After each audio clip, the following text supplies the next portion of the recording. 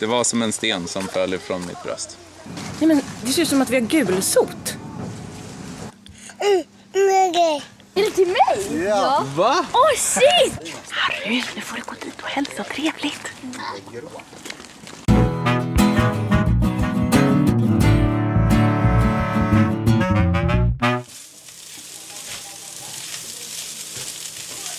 Det är en ny sommarlovsvecka. Och det sitter hungriga barn där ute och väntar på lunch. Vad fjompig jag kände mig. Sorry. Du är inte fjompig.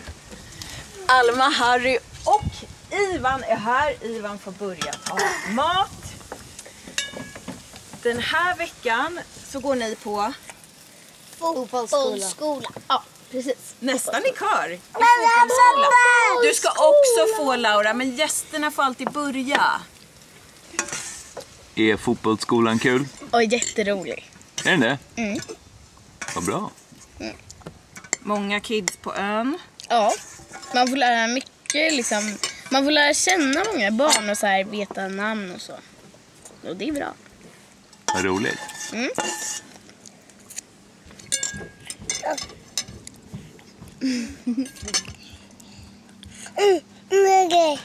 En bra grej med att barnen går på fotbollsskola under förmiddagarna är att jag och Joanna och Laura har kunnat fortsätta med rens och fix på båda husen, både här och på det nya. Vårt evighetsarbete. Åh, det satte sig en fluga på kameran. Ja. Undrar om tittarna såg det. Nej, det tror jag inte. Det var precis bakom linsen.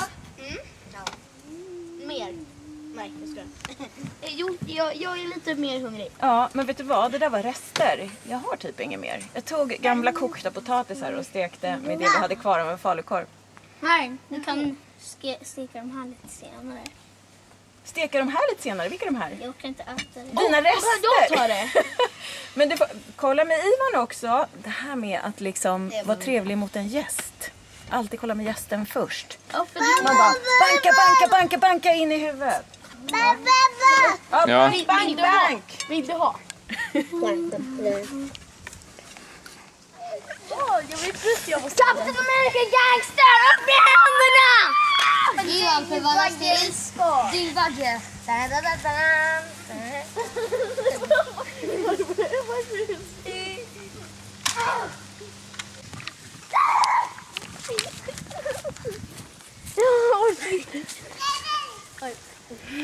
Vad gör ni? Vad där var du? Vad gör ni? Dyngbaggefight. Vad är det? Det är dyngbaggefight. Dillbagge! Skjuta den! Och nej, jag tappade den!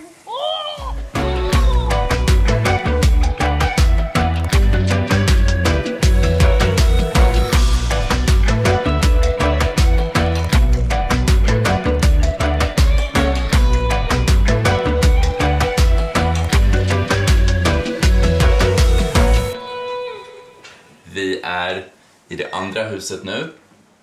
Och snart så ska hela kåken tömmas på grejer. Och det ska filmas. Yes! Vi har tagit och rensat och plockat det vi vill ha. Och stoppat in. Och herregud, den här ska inte sparas tycker jag. Jo, men det är Alfons pappa. Nej, inte Alfons pappa. Nej, vi struntar i Alfons pappa. Vad händer med det här då, som står kvar här nu? Det är en firma som kommer hit. Vi har tagit hjälp av ett företag som heter Service Proffsen. De kommer när som helst och de kommer med en stor bil och ska plocka allt. Vi funderade mycket på hur vi skulle göra, om vi skulle ha en loppis med det som är här, som vi inte vill ha. Men till slut så började vi googla och insåg att det finns ju så här företag som kommer och plockar hela dödsbon eller hela hem som folk inte vill ha. Och då ringde vi ett sånt företag och de var här igår och tittade och så kommer de idag och tar allting. Ja. Det är mycket bekvämt faktiskt. Och grejerna som går att använda som är fina går till välgörenhet och sen så kastar de det som är skräp. Det står en hel hög där nere vid parkeringen. Och ja, bara löser det åt oss. Skönt. Hur mår ni? Jag mår bra. Ni hittade ett gammalt Fia-spel. Ja. Åh! Hur bra? Jag vet, det är magnetiskt. De sitter kvar på. Ska vi inte spara det där? Jo, det är någon sån här båtfia. Men finns alla gubbar? Ja, men det gör de. Ja. Se där. Alltså det har funnits väldigt mycket roliga och bra grejer i det här huset också. Alma, jag vänder mig till dig för att få lite så här medhåll. Ja. Så var det bara en kall luft. Ja.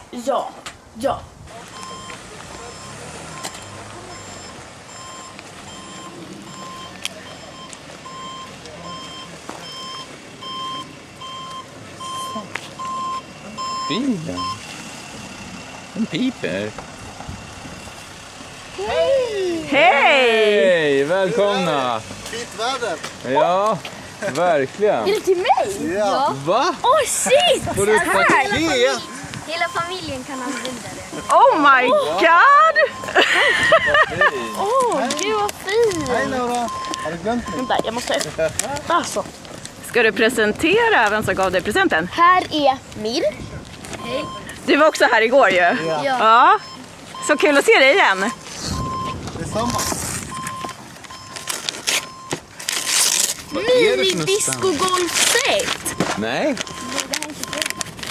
Jo, mini-disc-golfset. Jaha, det är frisbeegolf. Nej, vad nice. Shit, vad kul! Tack så jättemycket. Fantastiskt! Tack snälla! Det är roligt. Ni har plockat fram lite mer. Ja, men precis. Det finns väldigt mycket skräp här. Det är lugnt. Vi får planera hur vi ska göra det här. Alltså.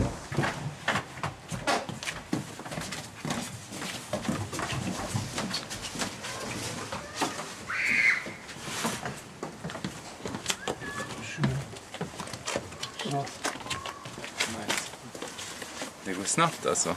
De kom igång direkt. Så nu går det undan.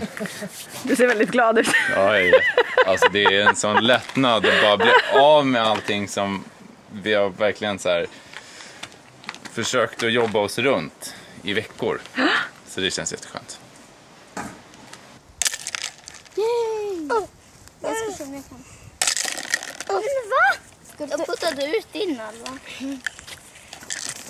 Men va? Du kom hit. Nej! Nej! Alla får nu. Laura har nu. Alla får tack. Hon delar ut.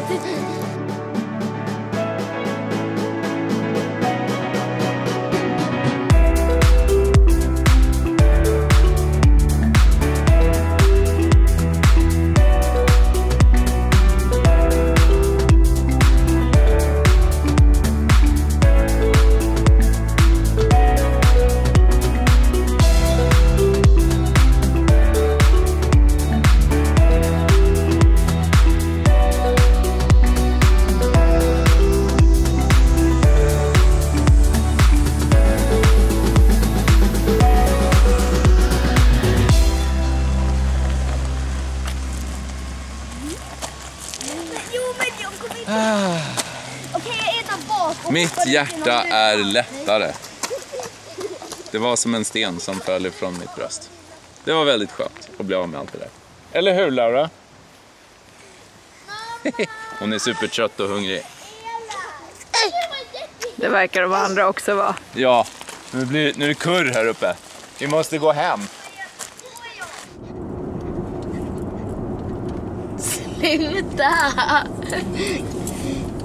Det är en ny dag och vi har lämnat ön. Vart är vi på väg någonstans? Vi är på väg till en familj som vi är hembjudna till. Vi är ju ambassadörer för bilmärket Ford. Vi sitter i våran Ford nu. Och en chef på Hedin Motor Company som heter Erik har bjudit hem oss till sin familj. Ja. De är jättegulliga. Men det är superviktigt att barnen är artiga. Så vi har precis suttit och bara, nu säger ni tack och så gör ni så här och så här och så här. Verkligen varit på dem. Men gud, såklart. Ja, men det är, ja, i och för sig. Jag tycker att ni är bättre när ni går hem till folk än vad ni är hemma. Kan ni hålla med mig om det? Det är sant. Ja, Det är faktiskt ja. sant. Jag tror att det är så för alla barn. Man slappnar av lite hemma med föräldrarna och så skärper man till sig lite när man går bort. Men jag känner ändå att det är bra att påminna er om det här med artig, trevlig, tack för maten. Hur mår ni? Jo tack, vi mår bra.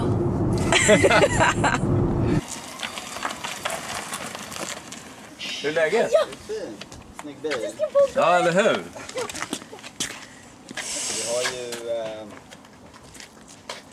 Vad fan blir nästa? Harry, nu får du gå dit och hälsa trevligt. Hej, hur mår du? Jag mår bra, hur mår du? Jag mår bra. Ja, vad roligt att se dig. Det var länge sedan, du har blivit stor. Ja. Hej! Hej! Du har också blivit stor. Ja, oj. Oh, wow, och du med. Hej Alma. Har du blommor? Nej. Åh, men titta, ja, det kan du ta. Nej men, oj. Tack så jättemycket och kul att se dig igen. Hej. Hej.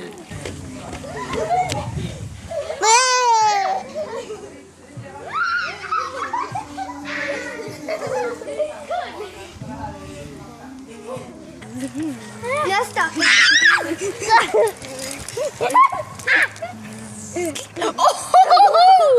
Det funkade! Förlåt. Finns det lite lunch här för den som vill? Det fungerar! Nu går vi och äter lunch. Nej, om man gör så här väldigt mycket så kan man liksom, då får man liksom starten. Då får man liksom smacket först. Vad är det som händer? Ni blir helt elektriska där inne. Oh wow, jag ser vilken frilla, Harry. Nej, det funkar inte. Jag måste göra på den mammas hår. Med en majskolv i hand. Det här är ju supermajigt ju. Det blir bra. Maybe we were born this way, locked up in our dreams, no need to survive.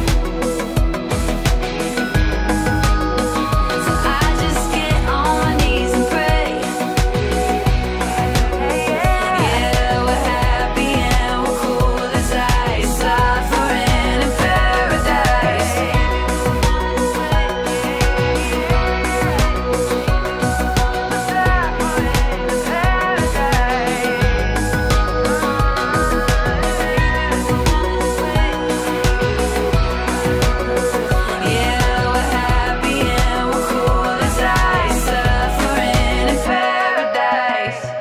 Det där var jättetrevligt. Vi fick väldigt god mat. Det blev mycket lek. Mycket lek med Ija och Ivar. Ja, de är 2 år yngre än er, exakt. Ja. Alltså, Ija är 2 år yngre än dig, Ivar är 2 år yngre än Harry. Ja. Det funkar bra ändå. Det funkar bra ändå. Alla betedde sig väl. Förutom jag och Axel, skulle jag vilja säga. Ja. Vi hade inte tänkt igenom våran packning. Vi klädde oss fint, men vi...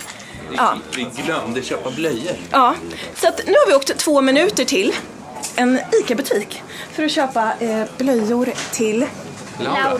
Som har bajat. Ja, det har skett en liten olycka här. Och så kom vi direkt in på bebisavdelningen också. Och väldigt gult blev det i kameran. Här. Here we are. Nej men kolla. Nej men det ser ut som att vi har gulsot. Oj! Gud! Shit! Hur är den här då? Det är så extra gul för den är så gul. Okej. Ja, men det är bra. Yes, tack. Har du raggat upp en toalett? Yes. Snyggt. Alltså, när jag klippte vår förra vlogg så kände jag så här, vad ensamma vi känns. Det är så här, bara vi som skrotar runt. Och sen så den här vloggen blev istället jättemycket socialt och lek. Ja, och ropa på syskonen i bilen. Alma! Ja. Men det blir ju så när vi vloggar. Alltså det är inte planerat. Nej. Ibland blir det mycket, ibland blir det lite, ibland blir det massa människor, ibland är det bara vi. Ja. Ibland försöker vi planera och ibland, så blir det inte alls som vi har tänkt. Men det slog mig nu liksom, i bilen på väg hem. Vad spännande att jag kallar ön för vårt hem. Men i alla fall att det blir vad det blir. Ja. Vi åkte hit för att visa hur det blev, eller hur det blir, eller hur det är snarare, efter att vi har tömt. Det blev ju så himla trött stämning igår. Men nu är det tomt. Förutom den här då. Ja, den hänger kvar.